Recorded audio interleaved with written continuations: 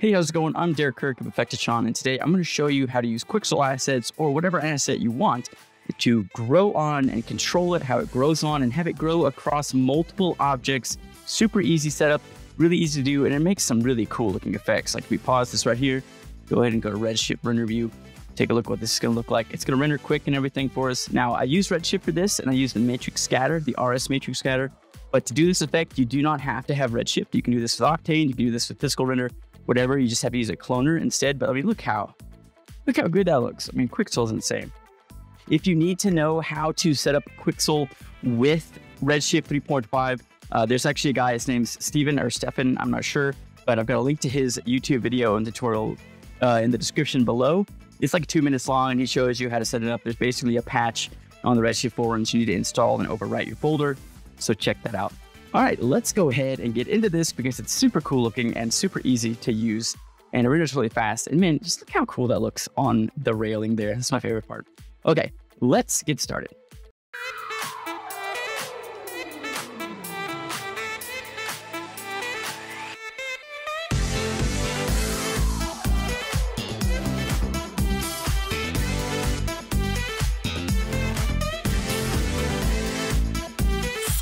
Let's get started on how to create this tutorial. And before we jump right in, let's go ahead and talk about just upcoming stuff. Exciting things are happening.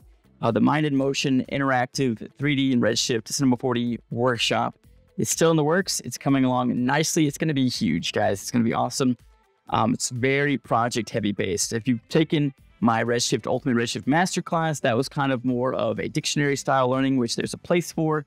Where it says, this is what this does, this is what this does. But that's not my favorite style of teaching and definitely not my favorite style of learning. So I'm creating a course that's a lot more interactive. There's going to be feedback, there's going to be questions, and it's going to be very project-based. Think of it like 100 detailed YouTube tutorials versus like, here's what this does, watch me do this. You're going to be creating something in almost every single video. You're going to have a portfolio you're going to be cutting things out of because you have so much by the time it's done. Okay, it's going to be awesome. And then also coming soon, be sure to subscribe and ring that bell as well. You know, the normal YouTuber things to say. But we're going to have a multi-part tutorial coming up. We're using Kit Bash, Redshift, and Quixel, and as well as how to go ahead and we're going to talk about something I don't normally do, which is kind of the concept and ideas behind creating something, and then also how to do it from scratch. And then we're also going to team up with CG Hacks. Justin is going to help show you how to take your renders from Redshift and C4D, take them into Photoshop, and we're going to go over how to make them look amazing because he is awesome at that, and I am not. So I'm going to be learning as well as we do that, but it's going to be real cool, cooperative collab. So be sure to be subscribed and have those notifications on for when that comes out soon. All right, y'all, let's get started. Let's start with a completely blank scene and go ahead and create our dome light. We're going to go to Redshift Light, Dome Light, or you could do it down here as well. And we wanted to use a nice HDRI texture for this. Now, we could use some from the asset browser, but there's a really cool website I love to use called polyhaven.com that has all kinds of cool free assets. Go ahead and check out their HDRIs. And they have some just amazing ones. And these are like 8K, 16K, completely free to use. You can donate and support them if you want. Feel free to do that. The one we're going to use today is Sunflowers. And go ahead, we're going to download an 8K HDRI. I'm going to just click download. It's going to download that. I already have it downloaded. So once we have that downloaded, what we can do is we can open up our textures here. We'll go ahead and just grab that HDRI, and either you can open it through here, or if you have it open, you can just drag and drop it in there, and that will work as well. So we're going to open that up. And you can see we just have this really nice 8K sky. And then we're going to go ahead and just rotate it around a little bit so our sun is a little bit behind our scene to give us some backlight here. Very, very cool. Next, we're going to create a landscape. And the only reason we're going to use a landscape over a plane is because we don't really have a clear horizon line. Like, you know, it just kind of fades here. And I don't really want to see that completely. So really, we're just using this to kind of, we're going to angle it a little lower, and we're just going to break that up a little bit. You can change the C, do whatever you want with this, adjust the furrows. We don't need to do a ton to this. We can add some more segments just so it's a little smoother like that. And then what we're going to do is we're just going to go to our top view, and we're just going to copy, hold Control, click and drag, and we're just going to make one back there and then one back there as well. And for this one, we'll just drag this seed to something else so they're not identical. And we'll pull that one back and over. And we just want to break up that horizon line a little bit. We can make these a little taller. There we go. We just want to cover that horizon line up so that we have that nice little bit there. We can lower this one down a bit because we'll be like right here. And we can make this one actually bigger. We'll say 1,000 by 1,000, just so it's nice and big. There we go. Now we just have a little, variation in our background, so it's not so fake looking. Cool. All right. So first thing we can do is we want to create something that we want to clone onto. So let's go ahead and just add some objects here. We'll go ahead and add like a cylinder, and we're just going to add some whatever objects you want to grow things on. And we're going to pull this up and back, and we'll go over here, pull it up. And really, this is really up to you for interpretation. This is all just kind of for show. Once you figure out how to do this, you can do all kinds of things. And I'll cover that in a second. You'll be able to draw with it. You can letter with it if you know how to letter and stuff like that. You could write fonts with it, text, you could sweep with it, all kinds of cool things. You could grow things on with an object. So we're going to just go ahead and go through this kind of quickly, just get to the setup part, because that's really what you want to learn. Most of this is really just here, just to showcase what this is going to do and how it's going to work. So we'll go with the tube, and we'll do a little fillet, and we'll bring this over, and we'll up the segments of both of these. Cylinder, we'll say 64, tube, we'll say 64 and like 32 for the height. Here we go. Okay. And then lastly, I brought in a cool staircase, which is from the asset browser. Staircase. There you go. Spiral staircase modular. So we're going to bring that in. You'll notice it brings in like a null and all these things. And there's some espresso down here, which means it's going to be programmable, which is the modular part of this. So let's go ahead and just pull this tube forward, and we'll pull this forward a bit, and we can actually pull our whole landscape forward a little bit as well. There we go. And we could make it bigger if we wanted to, but I think we'll be all right. We'll spread this out and just kind of frame our stuff up a little better. Pull our, make sure you grab the entire staircase, and we'll pull that over. Yeah, if you go inside of your staircase and you go down to the null that has the espresso tag on it, click that, and you'll see you have a spiral staircase thing. You can actually adjust the height of your staircase and crank that up to 500. And we can increase the rotation of it to like 360. And so that's just going to make it spiral a little bit more. And that's just kind of a cool look for us. So there we go. Pretty cool. We'll pull this up and out of the way a bit. Up. And we'll go ahead and add another sphere. And we just want to kind of have this one in the ground. We're just adding objects for stuff to grow on to showcase how easy it is to grow things across multiple objects. So again, we'll say 64. And we'll just bring that down so it's like kind of in the ground like that. Very cool. So let's go ahead and save. Cut, show, grow. All right. Shower. Not a grow. No, okay. We're growing and showing. All right. That's enough of that. Hey. Now that I've zoomed out here a little bit, we're going to take this back landscape and just scale it up a bit and move it back just so it's kind of a little further back there. We can make it a little taller just to cover up that horizon. That's what we're trying to do. Now that we have everything in our scene, it's a little easier to see. So let's go ahead and do that with the other one as well. Bigger, scroll it back, pull it over, T, scale it up, and pull that down. We don't want it to be like distracting big. Okay, there we go. Maybe do a different seeds. We gotta cover that up a bit. There we go. Okay, cool. So now we're covering that up. So let's go ahead and introduce how to bring in Quixel and then scatter it across our scene. So let's go ahead and open up Quixel Bridge. Super cool. The MS live link is what you need to download. So after watching that tutorial, you should be able to do it. And let's go ahead and just bring in something. We'll go ahead and look for 3D plants.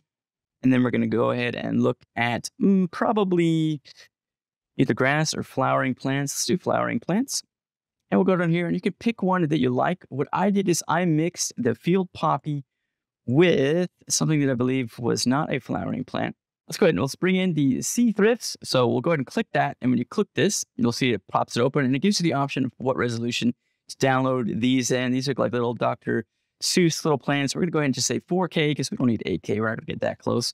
It's going to bring in all these different variations for us. And we're going to download that. Once that's downloaded, we'll be able to click export. So that'll download. You can say OK. And then we'll hit export.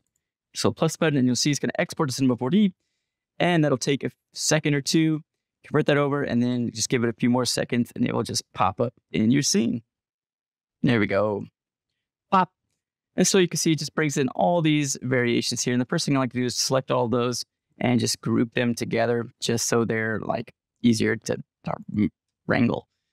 Okay, so we've got all these plants here. You can see it's like all of them stacked together on top of each other, which isn't very useful for us, but that's okay. What we want to do is we want to twirl this down so we can see all of them. We'll bring this down. And what we want to do is we want to create a Redshift scatter object. Now, as I mentioned earlier, if you do not have Redshift, you can use a cloner. If you use a cloner, you're going to need to use multi-instance because they're going to have so many of these that it's going to really have a hard time managing it. If you use instance or render instance, it's going to really bog down your scene. But with using multi-instance, if you change it from object to matrix, you should have no problem handling the number of stuff in the viewport. So follow along with the cloner if you want, but we're going to use the RS matrix scatter because it just is a little bit faster and better, in my opinion. So we're going to click and hold and choose the matrix scatter. It doesn't say Redshift there, but it is Redshift specific. So go ahead and open that up. And for our object, we're going to change the mode to object mode. And what we're going to do is we're going to grab this landscape here, and bring it into object. And you can see it already sprinkles stuff on there. Now, what are we sprinkling on there? Nothing right now. We need to go to the Redshift object. And we need to change the mode and the particle setting from optimized spheres to custom objects. Now, this is where we can just bring in all of our Quixel assets. Now, the first time you open this, when you click the color picker, it'll let you just keep clicking and clicking and clicking. And the problem is, which we'll see in a little bit here, is the second time you use this, it doesn't stay highlighted for some reason. So we'll cover that later. But so now we've clicked all of our little plants here, and we've brought them all in here. We can uncheck our color picker, and we want to go down here to distribution and change it from sequential to random. And that way, it's just not going to go spread these out in order from here, and it's just going to randomize these, which is going to help make this look a little better. So now we can go back to the object tab here, and you can see our count is only 20. Let's go ahead and crank that up to something pretty high, like 10,000, which is a lot. But you'll see it creates all these little squares on our ground here. We go ahead and hit render view on this, and you'll see our plants might be a little big. Let's go ahead and take a look. I'm going to guess they're going to be pretty big. They're not bad. They're not a bad size. Pretty cool. But you can see there's a lot of patches. So 10,000 seems like a whole lot. But it's not. But we're also spreading it out across our entire landscape, and we're only looking at it in this tiny chunk. But obviously, we don't have it on our stairs or our tube or our back landscapes, obviously, any of that stuff, and we're not controlling it at all. Let's go ahead and bring this down and over. There we go. And let's make our tube just a little bit thinner as well, now that I'm looking at it. Inner radius, it's fine, actually. Make it a little bit bigger. There we go. Okay. But you can see that's working, which is nice. So let's go ahead and get something that's a little more just green and fillery. So again, open up Quixel Bridge. And we're going to go back to our 3D plants. And this time we're going to look at ground cover. There's all kinds of assets here. And let's go ahead and use this wood sorrel. No, let's use yellow archangel. Archangel? Yeah. Just yellow archangel. Again, 4K, download it, export it. This is like a nice wide, wide cover look, and as well as some height variation to it. This is what I used in the render that you saw earlier. Let that import. Boom, there they all are.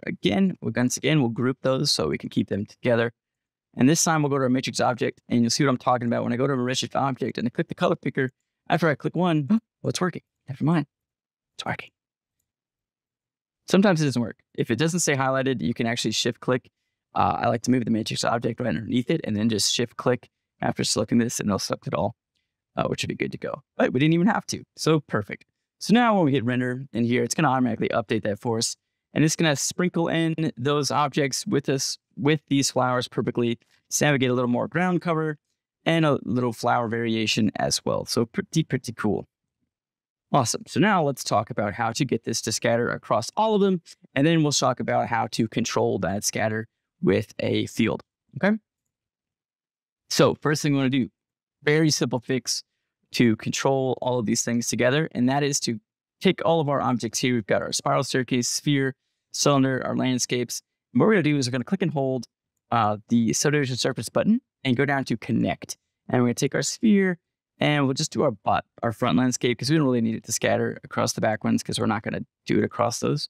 But spiral staircase all the way down to our landscape and just drag and drop those into our connect object. So now in our matrix object, we can actually just go to the object tab here and just actually drag and drop our connect in there. And you can see it sprinkles it across all of our stuff now. Very, very cool. Awesome. So now we have that spreading across our stuff. So let's go ahead and control the amount and some other variables as well to make it look a little more natural and pretty. And you see how 10,000, when spread across all of these objects, isn't really very good. And also everything seems to be rotated the wrong way, as it always is for whatever reason. So we need to go to our matrix object, go to transform, and in the P here, the pitch, we're going to say -90. And when we say -90, everything is going to stand up and look correct now. So now we have everything actually standing up and looking proper.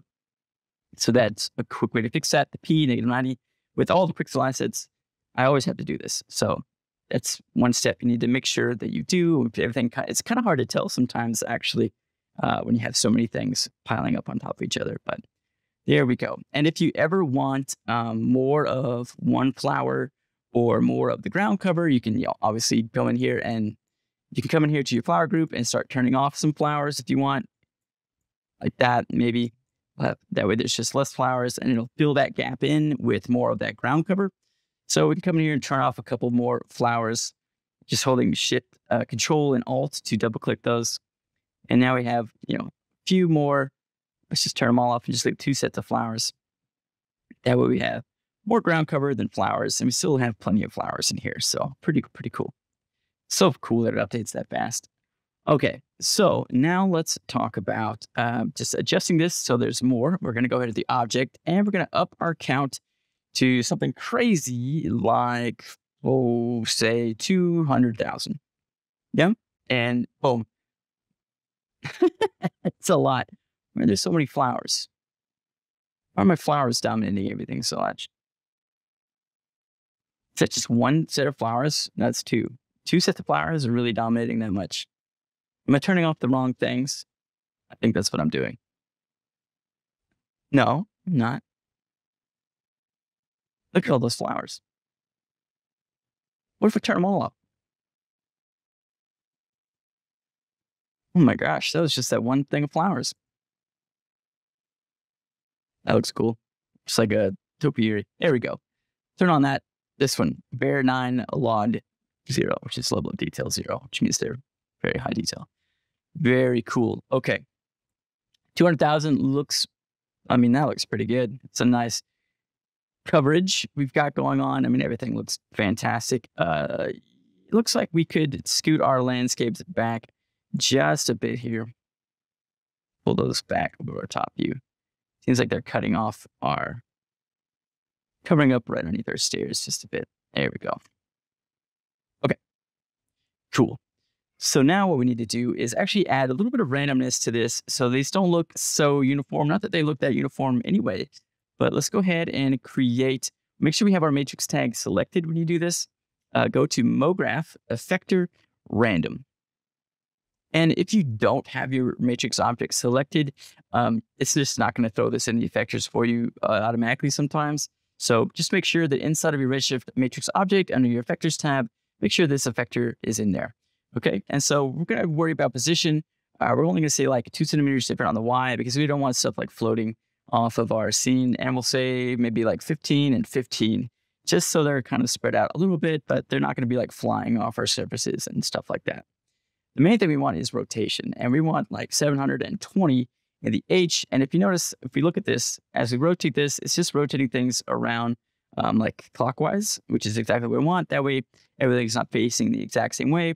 And then for our scale, we'll click scale and then uniform scale, and we're going to change that to like 0.2, just to give us a little bit of size variation. That way, everything doesn't look exactly the same. Very cool. All these are, arbitrary settings. Do whatever you want.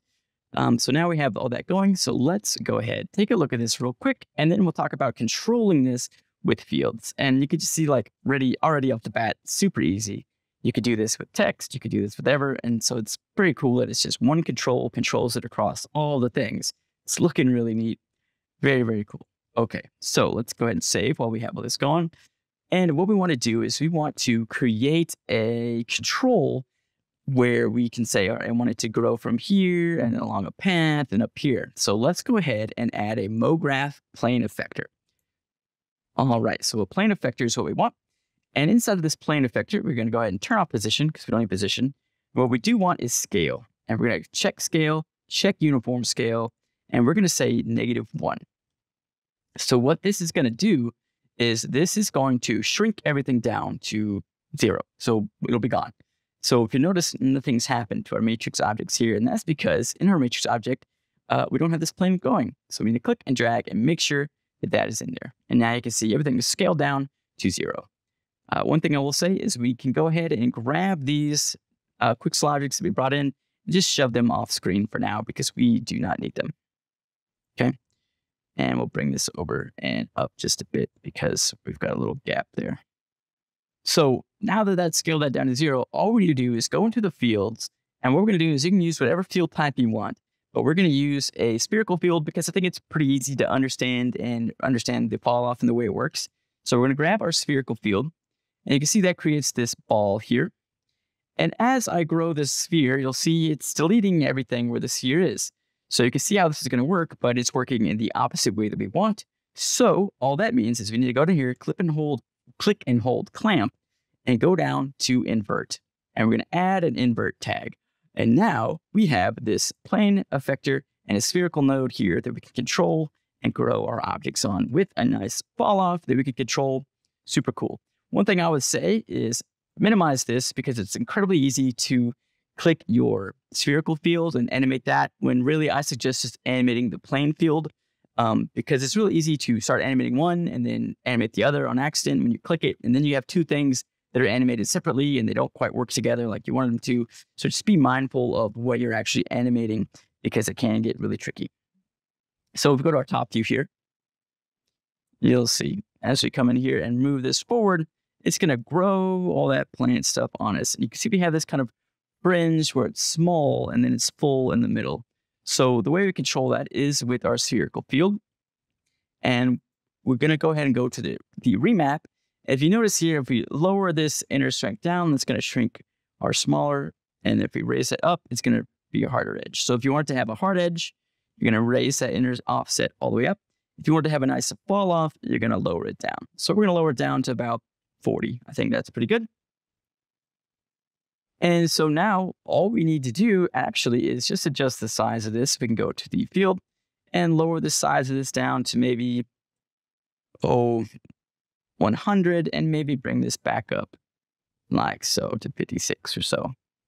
And so now we're going to go to our plane. And what we're going to do is we're just going to keyframe this. So go back to frame 0 and we're going to raise it up and bring it back over our stairs.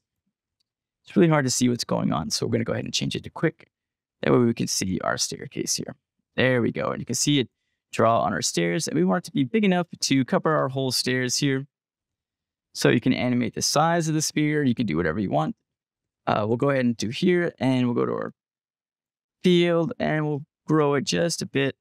Maybe 200, 150. Seems to be big enough. There we go. And so we can just keyframe that. And we'll go like, we'll say it takes 2 seconds to get down the stairs. So we'll go down the stairs here and go down to here. Keyframe that. And you may notice that it doesn't quite go down there. So there's a couple ways you could do this. We could, we're just going to keyframe it loosely here. No problem. But if you wanted to draw a spline and have like a nice path and all this stuff, you could. But we'll go ahead and just keep going. And then from here, we're going to want to say, take another second and we'll go out and cover up this sphere halfway like so. And then maybe we'll come out and we'll go a little further across the tube, keyframe that. And then we'll come over here and cover up that cylinder a bit. There we go. And then keyframe that. And that should be good. We can come out a little further past that if we want. Okay, that should be pretty good. So let's go ahead and take a look at what this looks like. We're going to hit play, and you'll see that it's going to move down. Oh, wow. Very, very cool. And obviously that's going to show up on here. But you may notice is that as it moves down, it is disappearing. It's not staying there. Like we have this nice controlled growth, but it's not leaving a path. So let's go ahead and talk about how to do that. So what we want to do is we want to go back to our plane effector, go back to our fields, and we need to add one more thing here, and that is to add the decay. So we can add decay on top of this, and we need to switch it to minimum and then set that to 100%. Okay, decay, minimum, 100%. Now when we hit play, it's going to grow those things on and then stay there. So there you go. We've got this nice fall off animation of these things growing on and then they're staying on. So very, very cool. Super fast to render, super fast. You know, the playback's pretty smooth. The fact that we're doing, 200,000 high quality plant objects, it's kind of impressive. So that looks really, really cool. And you can do this with ivy. You could do this with slime, whatever objects you want, and you could have an object, in your spherical field, have it like as it rolls across, it creates this. You could do all kinds of things by changing up your field and all that stuff. So really, really cool way to do that. Now you could come in here and add like delay, possibly, and add some spring to it and stuff. But we want to make sure all that is before the decay. We'll see if that kind of helps stuff kind of spring on a little bit. There we go. But we're going to take the delay off for now. But you could animate all kinds of stuff, that springing on, curling on, whatever you want to do. You can animate the object that you're, doing. Very, very cool. You could have like, let's go ahead. Actually, let's do that.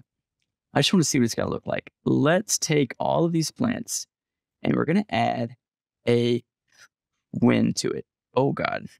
We're going to add a wind to it. Shift, hold, wind. Okay. And for all this wind, we're going to say like an amplitude of like 5 and a scale of 5 and a frequency down. Let's just see. I don't know if we'll be able to see what that looks like. Where are our objects here?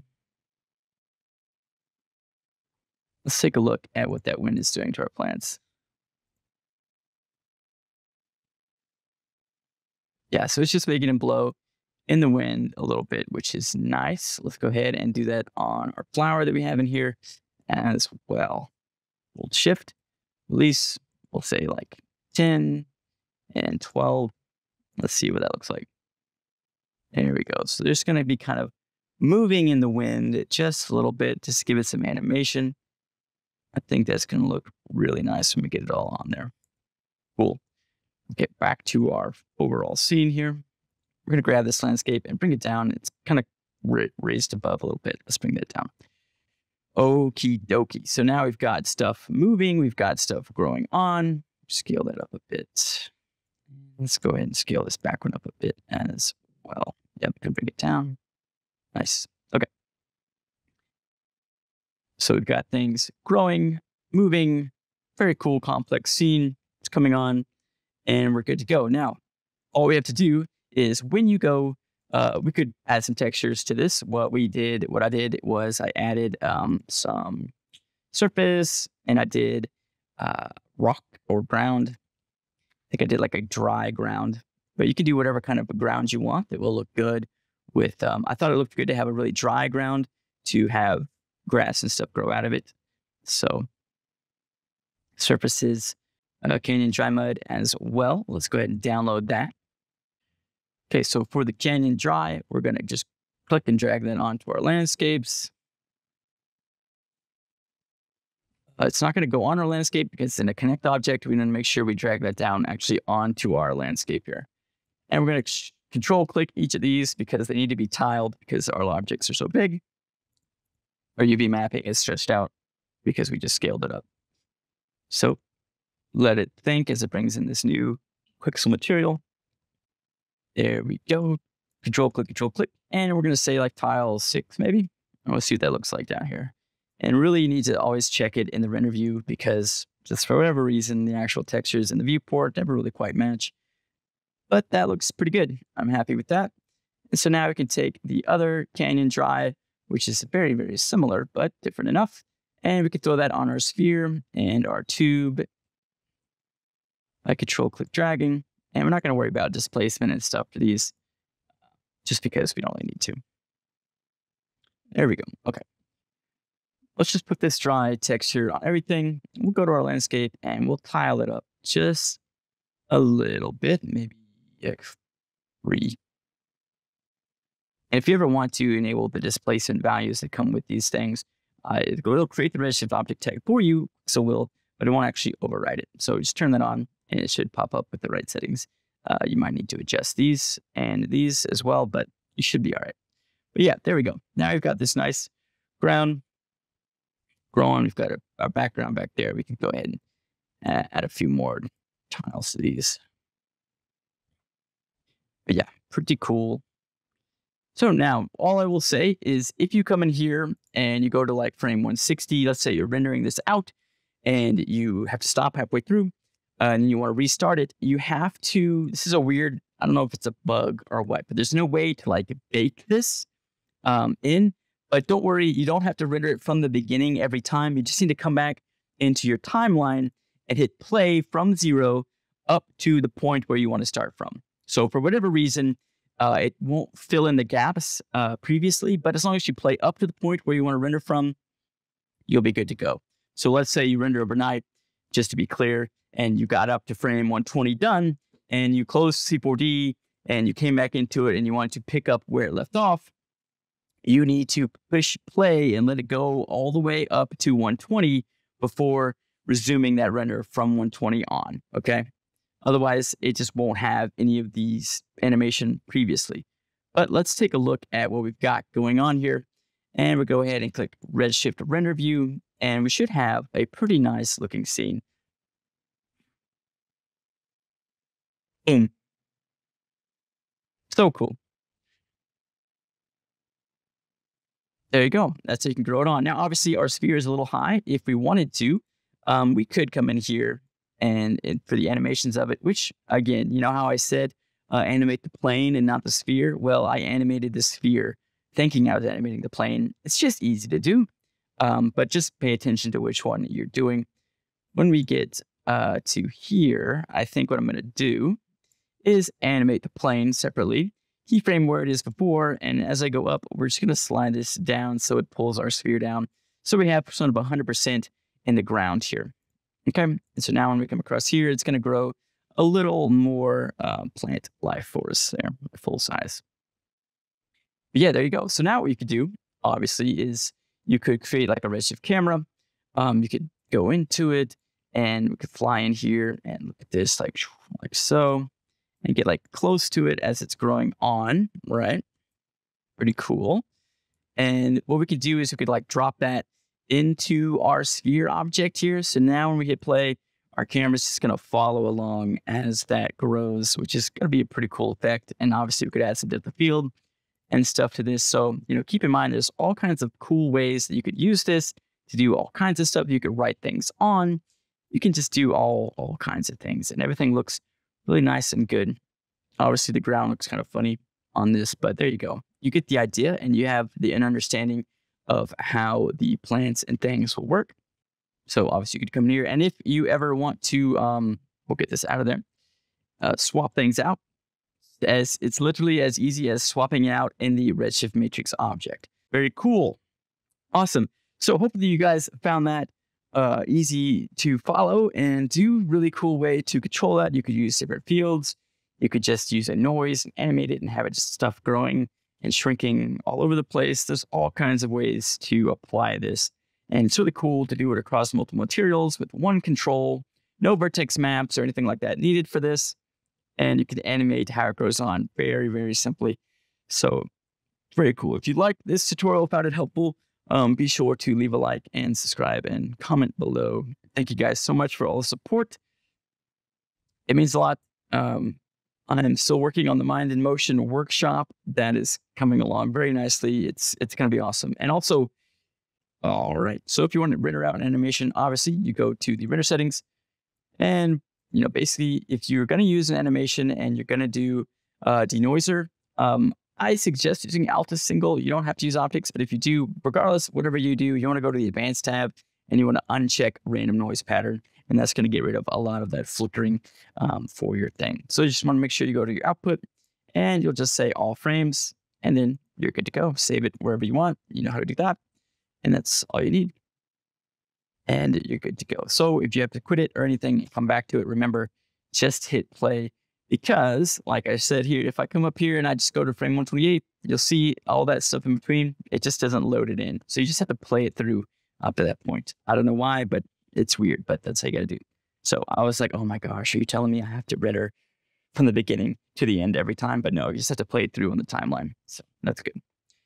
All right, y'all. Thank you so much. See you next time.